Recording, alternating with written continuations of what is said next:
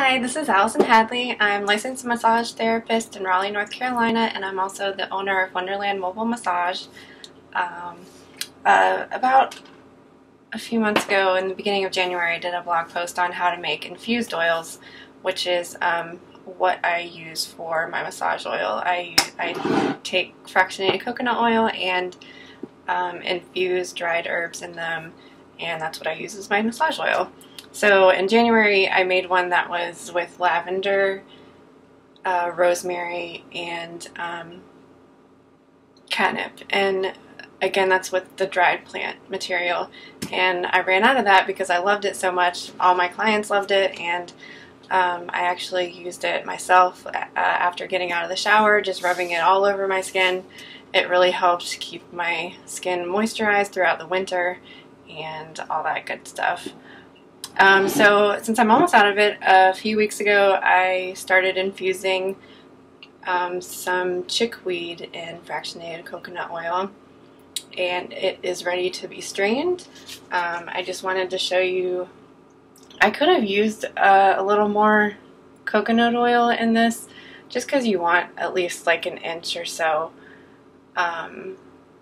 excess oil above the plant material. That way you're just ensuring that everything is completely saturated, and sometimes if the plant material comes above the oil line, it has a better chance of molding. So you just want to make sure everything is really submerged in the oil. I guess I did have some stuff floated to the top, so it kind of made it look like there wasn't enough oil, and I did add some, but you just want to make sure that you have some oil, an oil gap covering all of the plant material. So I chose to do chickweed because it's really abundant right now. It's in bloom. You probably have it all over your yard, especially if you're in the south. If you're in the north, it'll probably be a month or so before you'll start seeing chickweed. You'll see it come up like mixed in with the dandelions and the clover all over your yard. So I've got some actually growing in a pot on my balcony because I don't have a yard, but like it mysteriously appeared there. It started sprouting a few months ago, and I was like, oh, let it grow, see what it ends up being, and it ended up being chickweed. So it was probably like a bird or a squirrel somehow like dropped the seeds, or maybe just in the wind. Because actually all the stuff that you can see floating on the top here is like the pollen from the chickweed. It's like little fine hairs that blow around in the wind. So just so that you can see what the fresh plant looks like, it's got this tiny white flower that kind of looks like a star. That's where it gets, or that's how it got its Latin name, Stellaria media.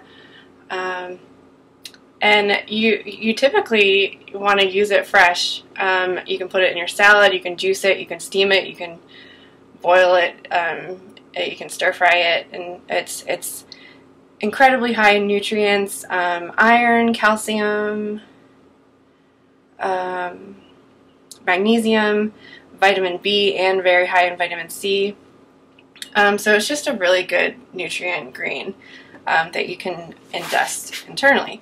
But it's also used, and you can use it fresh as a poultice to heal wounds and to treat skin irritations. It's really great to make a poultice with it.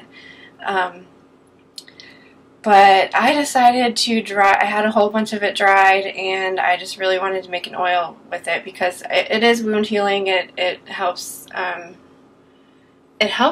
reduce like very hot conditions like redness in your skin, bug bites. It will also draw out infection, and it kind of reduces inflammation by reducing the heat that's going on with an infection or anything like that. Again, taken internally, it's good for reducing fevers as well.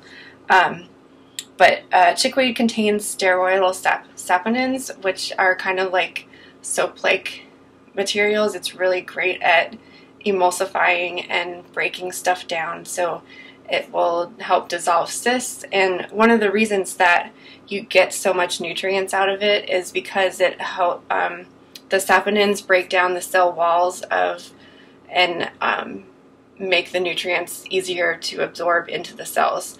So it kind of weakens the cell walls so that it's able to absorb more nutrients. And the same thing with fighting infection and bacteria. It's really great at dissolving the bacteria cell walls, so it helps break them down and you can fight infection better that way. So I just happened to have some dried and wanted to make an oil with it. I think it's just going to be good for the skin, and I thought it'd be kind of cool to show how I strain it, because I usually just take pictures of all the different steps that I do. So yeah, you'll need a strainer, and this is like a really old mesh strainer, so I'm actually going to strain it twice because the holes are really big and it actually has like a hole right in the bottom. So I'm going to come back and strain it a second time with this smaller tea strainer.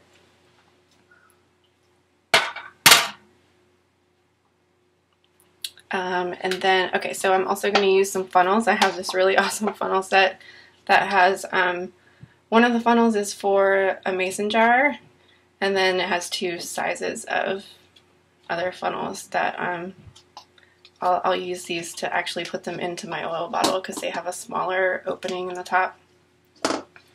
I love this mason jar one though. I use it all the time for everything. Probably got it on Amazon. I always get everything on Amazon.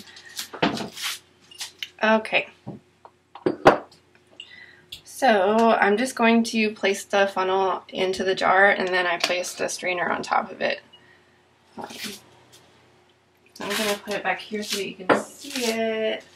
And all I do is I take the lid off and dump it in there.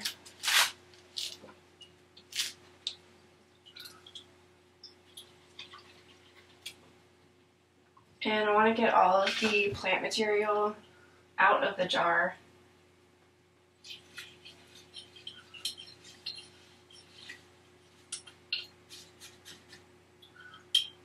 And then I use the weight of the jar to press it down and kind of squeeze the oil out.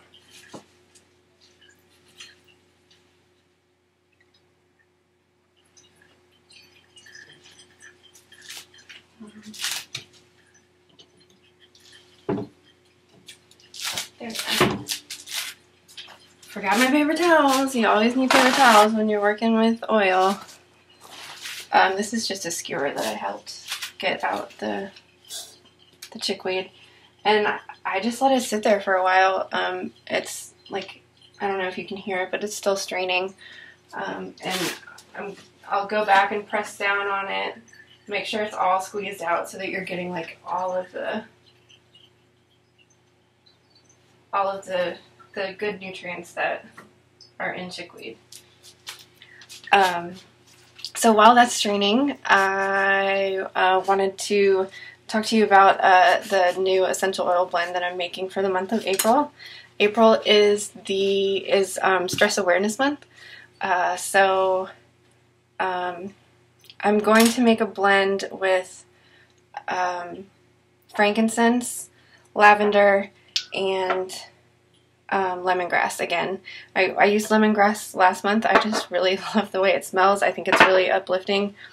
It is good for psychic awareness and purification, and it's also just really uplifting. Even though lemongrass isn't a citrus plant, it still has those properties that citrus does, and most citrus oils are completely uplifting. And then lavender, we all know lavender. It's calming, it's stress reduction. It's pretty common in the spa industry. Pretty much any massage oil you buy in the store is going to have lavender in it. Candles have lavender in it. You just want to be really careful about making sure that they are actually essential oils used to scent those things, because lavender fragrance is actually not real. It's synthetic. So you just want to make sure you're getting a high quality product with fresh lavender essential oil in it. And then frankincense, I mean, it's just so, it increases your connection to your spirituality and to your soul and kind of like a higher being, to the universe, God, whatever you want to call it. So it's great for meditation. It's also stress reducing, and it reduces tension as well. So I picked those three. I'm not actually going to make the blend in the 10 milliliter bottle like I did last week, simply because frankincense is so expensive. I don't want to use it if I'm not going to use it. So I was just going to show you how I create blends and how I figure out like things, if things will like work well together. Because sometimes you don't want it to be like too overpowering. Like lemongrass is so strong, and I don't know if you remember last week I added extra lemongrass because I love it so much, but it actually kind of came out a little strong. So for a 10 milliliter bottle, I would not do more than 20 drops. I think I did about 30 last time, and it's just such a small amount of coconut oil that 30 drops of essential oils is a lot. So if you were going to make something this side, I would do 20 or less, really, because like the essential oils are so concentrated, and you just don't need very much of it. Just a few drops goes a long way. So what I do is I take tissue, or you can use strips of paper. Strips of paper works well, but when you put the drop of essential oil on the paper, it kind of slides around a little bit before it absorbs into the paper, so you might end up spilling it all over the place like I usually do. So tissue works better. And this is also a great idea if you're sick. You can carry around like something like eucalyptus or peppermint to kind of keep it in your pocket. You smell it throughout the day just so that you can have those the opening of the lungs that eucalyptus is good for, and antibacterial and all that good stuff. So this is a little trick if ever you're sick, or even this time of year for allergies, you can use different essential oils to help open up your sinuses and stuff like that. You just put a few drops on here and carry it with you, and you can inhale it whenever you need to. So I've got a few pieces of toilet paper, paper towel here, and I'm just going to take like a drop at a time. And this frankincense comes out so fast, and it's so expensive, and I don't want to waste it, so it's really hard to get one drop of this. So I just start out with one drop of each of the oils that I'm thinking about using. So this is lavender.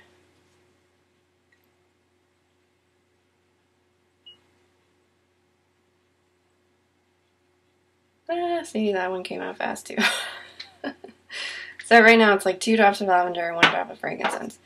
I'm going to try to do just 1 drop of lemongrass.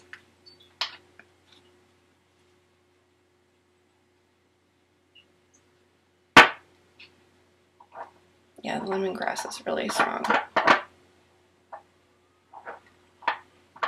Because the lemongrass is so strong, so you start out with basically 1 drop of each, and then you kind of, you smell and see like which notes are coming through, or which notes are stronger.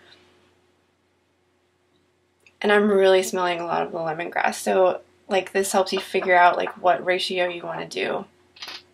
I'm definitely going to do like 2, like my ratio I think is going to end up being 2 frankincense, 2 lavender to every 1 drop of lemongrass.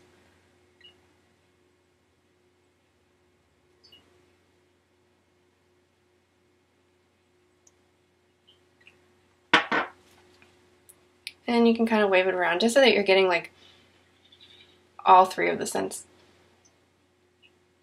yeah, so definitely that would be my ratio for making a blend. So like if I was doing, you want to do 2 to 2 to 1. If I was doing this 10 milliliter bottle, I'd probably do like 4 frankincense, 4 lavender, and to 2 lemongrass, because the lemongrass is just way more powerful than the other ones are. And after it sits a while, smell it again and see if it's, yeah, I really like it like that. So yeah, after you let this sit and strain, see, you can like still like squeeze out more plant material. I'm just gonna mix it up a little bit so that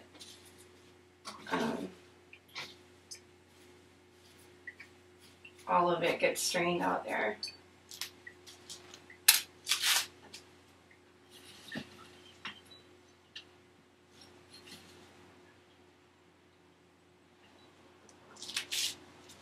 And I'm actually really surprised there's not that much plant material in here, so I'm still going to strain it again with the smaller strainer to put it into my massage oil bottle, but I'm pretty surprised that there's not that much plant material in there.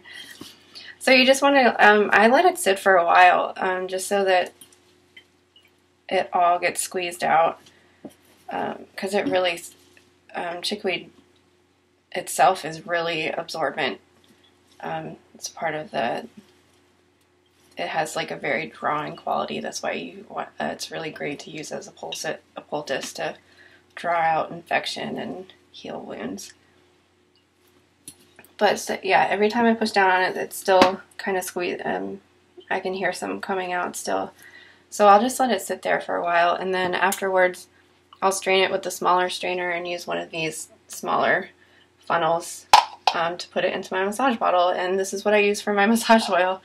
I'm obviously going to, that's not that much oil, that's not going to last very long for me. So if you have any ideas of like what other herb infused oils you'd be interested in learning about, please comment below, and I'm going to leave links to my website and links to my blog so that you can see the infused oil that I made last time, and it has all the steps on there. And book a aromatherapy massage and you'll get your own little 10 milliliter stress reducing oil made just for you. So thanks for watching, have a good day, and go out and see if you can find some chickweed in your yard and put it in your salad for dinner. Have a good night.